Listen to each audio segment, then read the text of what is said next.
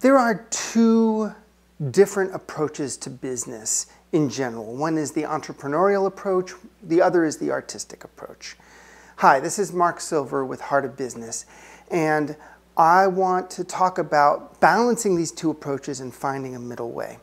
And it's kind of important to understand these two things because it's a way to see yourself and your business more clearly. So with broad strokes, the entrepreneurial approach is to look out into the world, see a problem, and solve it with a product or a service and to build a business around that. It's looking out and fixing something that you see that you can fix. The artistic approach is when you have something in you that wants to be expressed. A lot of artists will just have something in them that just wants to be expressed. They want to do it a certain way. They want to speak what's true. They don't want to have filters. They don't want to have other considerations that will censor them.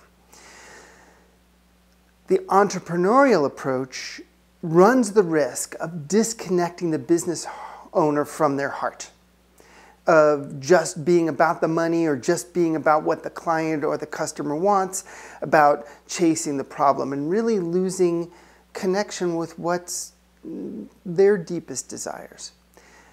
The artistic approach runs the risk of creating something that's very true and beautiful from one's heart without any connection to an audience, without any consideration of how or if someone would want what you're creating.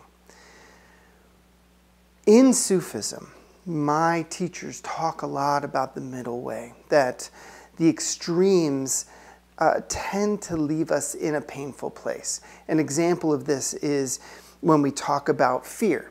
If you have no fear, you can be heedless and you can fall off a cliff edge, you can get hurt very easily because you're not being cautious.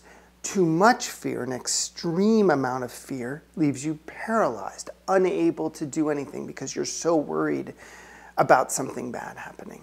The middle way balances a healthy amount of fear and awareness and caution with a willingness to take some risks and to step out and engage in the world. This middle way, this alchemical mixing of extremes to find a middle path that is rarely a straight line, often swings a bit between the two, is something that I want to encourage you to bring to these two approaches to business. If you find that you tend to be more of the entrepreneurial kind of person, where it's like, what does the client want? I want to give them what they want. I want to provide the solution. I want to fix it. I want to make something that sells. I want to suggest that you may actually be missing out on long-term relationships. You may be missing out on genuine connections and repeat business, and your business may actually be struggling because it's too much about the customer and not enough about what's true for you. Because if you bring out what's true for you, if you allow yourself to express your heart and connect it to wanting to help people, it's very, very powerful because then people know who they're connecting to. They can learn to trust you, and you begin to connect with people that are yours to connect with, that there's a natural match rather than trying to serve people that maybe there's not going to be any connection there.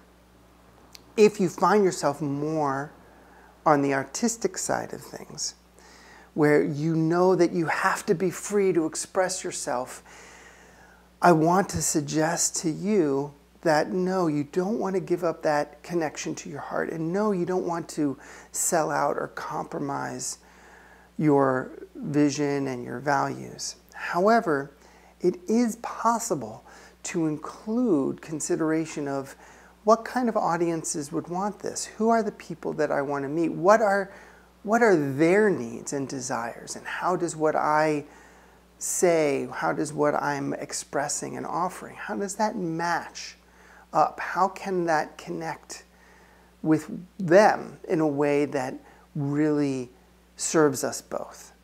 And there are ways to tweak one's artistic expression that doesn't compromise it and still allows the business to thrive because you're connecting with someone.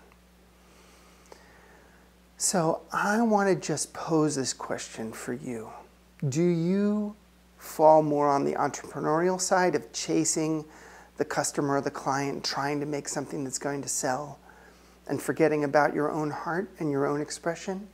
Or do you find yourself really attached to expressing things in a particular way and losing track of who you might be speaking to and who you might be offering to? Just let that simmer in your heart and see if you can find a middle way. If you took just a couple of minutes with this, I'm so curious what comes up for you. What kind of changes might happen in your business if you discover that you're leaning too extremely to one or the other? All right, thanks. Best to you and your business.